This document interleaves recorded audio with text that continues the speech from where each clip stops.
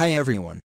How to add a digital clock widget to the home screen on the Samsung Galaxy A13.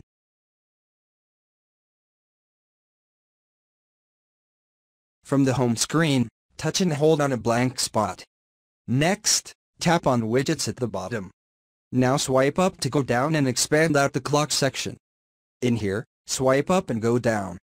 Now if you want to add a digital clock to the home screen, simply touch and hold that. And then drag it out onto your home screen. And this will allow you to add a digital clock. You can also resize the widget by dragging on the handle on the left or the right hand side. And you can also tap on the settings, touch and hold, and from the pop tap on the settings icon. In settings, you can choose if it's the United Colors, or you can manually change the white or the black background color. You can also change the transparency of the clock as well.